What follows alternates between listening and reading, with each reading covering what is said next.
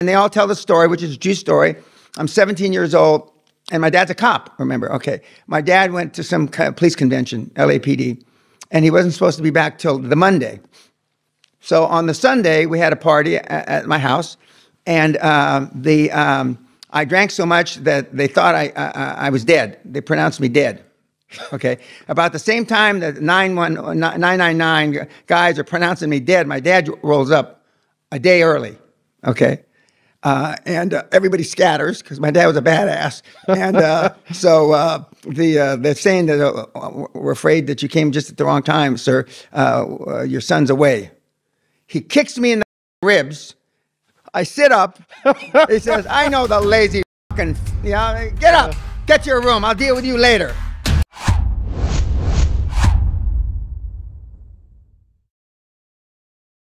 I'm from East Los Angeles. I was born at the end of World War II in Florida on a naval base. My dad was in the Naval Air Force. We moved to East Los Angeles, where he was from and where my mother was from. And so I was in the barrio. And so got in a lot of trouble. Tried to kill my teacher when I was in 5th, 6th grade. Expelled from school 3 times, and finally expelled from the school district. They wouldn't even take me in the district. They said, you got to move. And so my mother nagged my father into buying a house we couldn't afford in an area that was considered safer. But I found bad shit to do there. I mean, try to burn the school down, amongst other things. As you do. Yeah, well, no, I wasn't very successful. I'm not a good arson.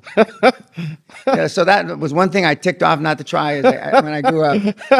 And I volunteered for the draft in 1966 at the height of the Vietnam conflict. And I went off, and the military made a man out of me. And I was fortunate enough to be picked to go to officer school. And I spent 6 months there, and I came out. And so I was a young 21-year-old second lieutenant. And the world really changed for me. And that was the first high-performance thing I had ever done, where I was commissioned an officer. And in American service, and here in Britain, you're considered an officer and a gentleman. I've been called a lot of things in my life, but a gentleman was not one of them. And so I really took it seriously. And when I got out of the military, I decided not that college education is a necessity. I decided to go back to university. I'd flunked out 3 times before I left. I'd been arrested 5 times, been in jail. But I came back, graduated, and then I went to Wall Street, where the action was in those days, which was the early 70s. And the rest is more or less history. I found it invigorating, challenging every day. I used to work 4 or 5 days straight without going back to my apartment in Manhattan. And I'm not too different now. You had commented at the beginning of the interview how I'm still after it at my age. And I don't know any different. I still work 50, 60 hours a week, but I don't consider it work because I love what I do. But back in those days, when I was your age, I worked 100 to 120 hours a week. I worked 12, 15, 18 hours a day. I slept on the floor of my office, or I slept on my desk. And then I founded a company with $800, which is about nothing, and I floated it here on the London Stock Exchange. And I turned $820 into $450 million about 35 years ago. In today's dollars, it'd be about $1 billion, and that's pre-internet money. That's bricks and mortar. And I got thrown out of the company I founded by the shareholders because I wasn't the right kind of guy to be CEO of a public company. I owned 60% of the stock, so I didn't really give a fuck what the shareholders said. Fuck you. So you were in control? Yeah, I was in control. And as soon as I lost control, I was out. How can you lose control? Oh, well, because I sold stock off. I bought places like this. Mm-hmm. I used to have 5 big estates. And so, I sold shares off at the appropriate time. And ultimately, I went down below 50%. And as soon as I went down below 50%, the shareholders ousted me.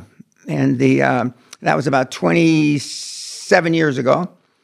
And about 26 years ago, I trying to figure, what the fuck am I going to do, I was still relatively young. I was in my late 40s. And I decided, well, I'll coach. I'll see what I can show these kids how I did it. A kid from a bad neighborhood, got in trouble, went to jail, expelled from school, all these bad things, flunked out of university. And I've been doing it ever since. And when I started in May of 1993, I said I didn't like the idea of personal development because personal development is not what I do. I wanted to change the way financial coaching was and where we actually were accountable. How much money did I get you to create from scratch? How much money did I get him to create from scratch? And so we set up a lot of very hard, stringent benchmarks. And 25 years later, I'm an overnight success after 25 years. We've created way in excess of $50 billion with meatheads just like you, whether you have no education or a lot of education. And the system is renowned now. We have the processes, the systems, the procedures that allow somebody with no education, no money, to go out and create wealth. You had to be tough where I was raised. There was no soft people. Everybody was a hard ass. And if you weren't a hard ass, you got the shit thumped out of you every day. But the rebel part, I've always had high self-esteem. I didn't realize growing up that most people don't have self-esteem. I thought everybody did because my little group, where my alpha male father had a lot of self-esteem. He was a war hero from the Second World War and the Korean War. And he had a lot of self-esteem. And the guys that he was around had a lot of self-esteem. And so I took advantage of that self-esteem. And it was in a legitimate way. When one guy has self-esteem and 15 don't, it's very easy for that one guy to control the 15. Mm-hmm. And I utilize that in the financial world, and I've been utilizing that. And now I teach the kids how to build self-esteem. Low self-esteem isn't a permanent thing. It's like a drug habit. You can get rid of it. It's not easy. In fact, it's very, very difficult to get rid of it, but you can. And so but self-esteem is the basis of all high performance. And when you look around, people like Steve Jobs, Bill Gates, Warren Buffett, they all have a lot of self-esteem. But what they also have, 98% of the people that are watching this, listening to this, fall into one category. They're not alpha males, okay? They're beta males or beta gals. 98% of the high-performance people in the world are not loudmouth fucks like you and me, okay? They're introverts. And Elon Musk, Bill Gates, Warren Buffett have one thing in common. They're introverts. They're introverts that are super smart, and they're introverts that work 100, 120 hours a week. Look at Warren Buffett. He's 88 years old, I believe. He still works 70, 80 hours a week. At 88, he hasn't had to work in 40 years, 50 years. I haven't had to work in 35 years. Some of the kids, when I spoke at the University of Edinburgh about a year ago to their business school, a couple of the guys and gals asked me, how do you get up in the morning when you haven't had to work in 35 years? How do you structure your day? Well, I don't think about the fact that I haven't had to work in 35 years. All I know is I continue to reset my goals higher and higher. I continue to make the benchmarks higher and higher, and I make myself accountable. Nobody can make you accountable better than you. And so I just continue to drive myself. The squeaky wheel gets the grease. Okay? The mealy mouth that sits in a corner reading a book doesn't get much attention. Okay? The wallflower girl, Lassie, doesn't get much attention. And so I learned that the more I open my mouth, I've refined my ability to talk and speak over the years. When I was a young guy, I was just pushy, obnoxious. Now they call me, I'm not pushy, obnoxious. I'm still pushy, but not obnoxious. It's hard to call somebody with as much money as I have obnoxious. Mm-hmm. So they just say I'm pushy. But I almost will never take no for an answer. I don't care. My reply to you, if you say no to me, that's something I've requested. How can I make it so it's a yes? What can I change about the proposal? What about the structure? I normally turn half of the no's into yeses, because normally it's something you said, you did. It's not like the Glasgow football. the Rangers versus the Celtics. It's not that kind of thing. It's not ingrained that they were raised to say no to you. Okay, they said no based on you didn't tick one of the boxes, and so when you learn to push the right buttons, as my Yorkshire wife would say, to push the right buttons, you know how to narrow it down to turn some of those no's into yeses. The first 7 or 8 years of life is self-esteem is built. Who are you around the first 7 or 8 years? Your mom, maybe a dad, an older brother or sister, right? And maybe a grandparent. You can't do anything. You cannot do anything about those, okay? And what do those 3 or 4 or 5 people know about building self-esteem or building a high-performance person? Nothing. Fuck all. Okay. Now, you're now 15 years old. Show me your friends and I'll show you your future. You're the average of the 5 to 7 people that you hang with, chill with, your mates you go out to the fucking pub with, okay? Most of the people that are listening to this, those mates are fucking bums. Okay? They don't deserve to be alive. They should have rolled down the inside of their mama's leg. Fuck them. So the easiest way to change, and I had a criminal, very well-known criminal, which I won't say his name, not the one you interviewed, another one though. Okay? I'll get him on the show next time. Okay. And he was here in the late 90s, and and I told him the easiest way. In those days, we had block phones that looked like this, cell phones that looked like this, bricks. And I told him, I said, when you go back to London, change the phone number and say in the message, if you don't have my phone number, fuck off, you're out of my life. A year or 2 later, I bump into him in London at a restaurant, and I said, how does it go? And he says, it's going terrific, and that idea about changing the phone number was great until my mother got the message, okay? And I mean, most of the people, that we attract people, the law of self-attraction is, they're talking about positive attraction, but it also works in the negative way. Most of the people that we are associating with remind us of ourselves. They don't remind us of some world-class Olympian, or they don't remind us of, Andrew Carnegie, who just comes from down the road here, arguably the richest guy who ever lived. Yeah, and he left, depending on which story you want to believe, either between 7 and 12 years old. But they leave that environment, and so, but it's very difficult for you to close down Facebook, take all the phone numbers in your, well, they don't call them Rolodex anymore, but whatever your iPad or whatever it is, and switch them out. And one of the things, and the kids that are the most successful, and the reason why I'm more successful in many regards with young kids, they don't have as much negative baggage. My current phenom, who's not a teenager anymore, he's 21, Josh Kim, didn't have a lot of negative baggage because he was only 17 years old when he came here. The guys that are 45, 50, 55 have been through a lot of shite.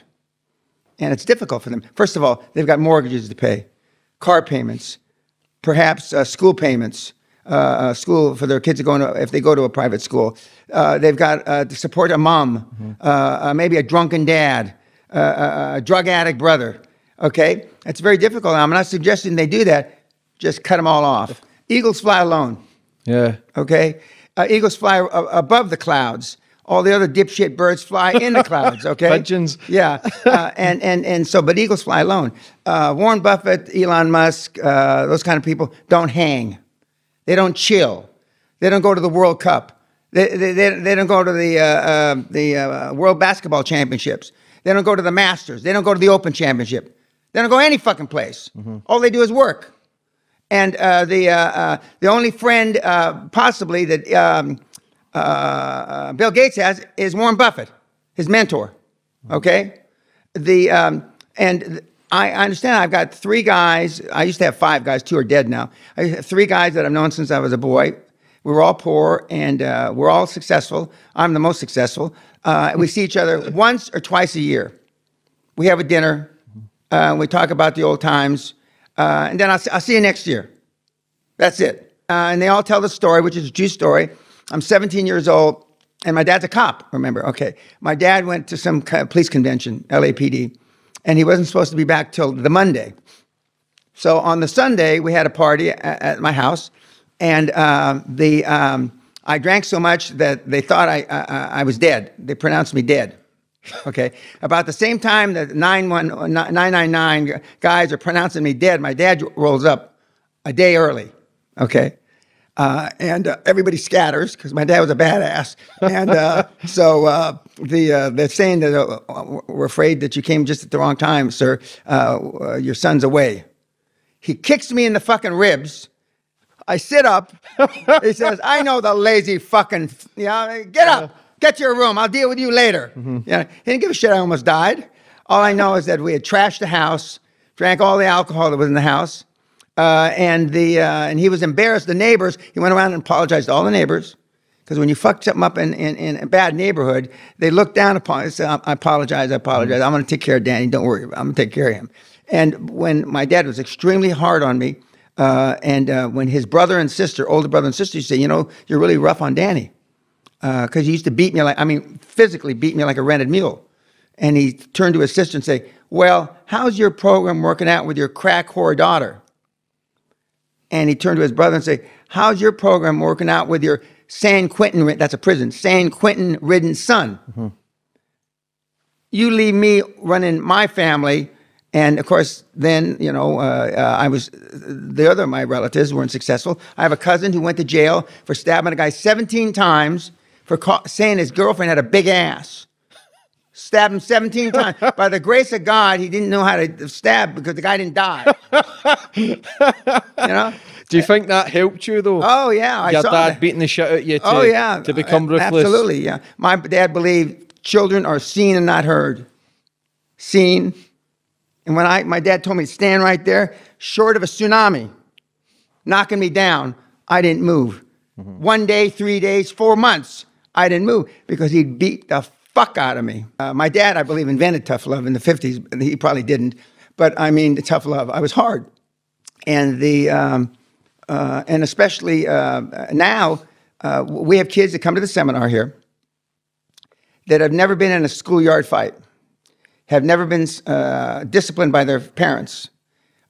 Spanked or hit. Never yelled at by their parents. They wouldn't say shit if it was in their mouth. Okay? And that's why I come up with the phrase snowflake, because they melt under pressure. Okay, we have a snowflake test. If somebody spit in your mother's face, you have 4 alternatives.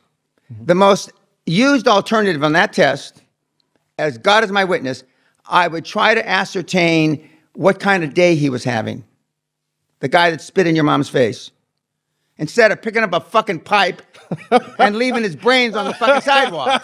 That's true. In my neighborhood, the spit wouldn't have even hit their mom's face before the guy would be on him. Kids have been convinced wrongly, in my opinion, that reading books and listening to podcasts and researching stuff on the internet is taking action. That's not taking action. Fucking pulling the trigger and doing it trial and error, just as you alluded to a minute ago.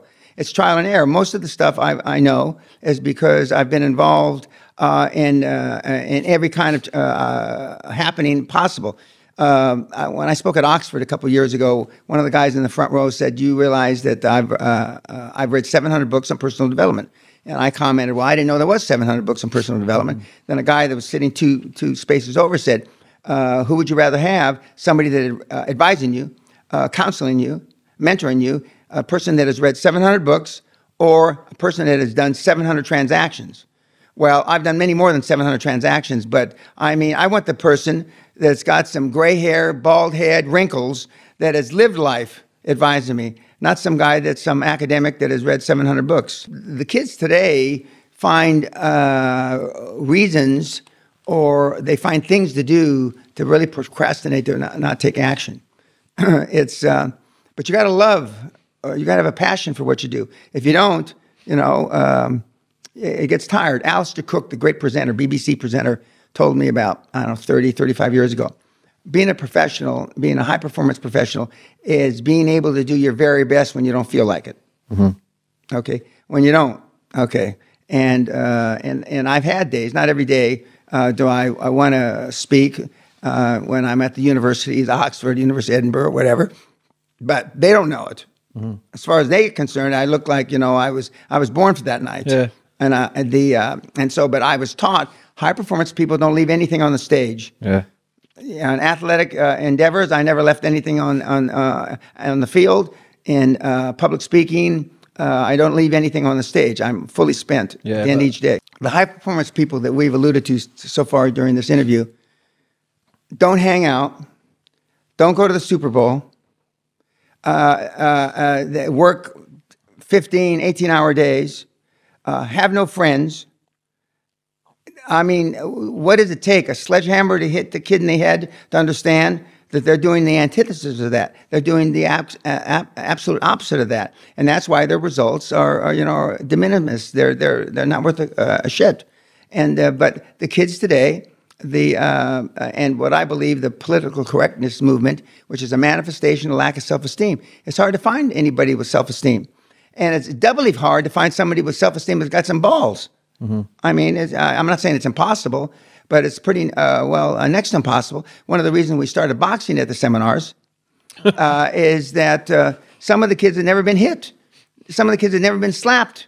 And so to see the fear in their eyes when they get ready to get up in the ring, it's quite remarkable. It's hard for me to believe that you can be 35 years old and never been in one confrontation in your whole fucking life. But we've had some, we've had people knocked out. We've had to call 999 a couple of times. A lot of blood on the floor of the ring. And my goddamn staff scrubbed it all up. Uh-huh. I want to see the fucking blood. I don't want it scrubbed up. God damn it. How does that help them progress in life? How does it propel them? Because when they're going to call on the former chairman of the Royal Bank of Scotland, that's not hard. Getting punched in the fucking face is hard. Uh-huh. And if they can get punched in the face, they can call on the fucking Royal Bank of Scotland. Becomes easier. Correct. So, yeah, to toughen up, basically. And you have to be selfish. Yeah. No, you can't love anybody else. You can't be a good father, good son, good whatever, unless you love yourself first. You take care of yourself first, both physically and mentally, then you can take care of other people.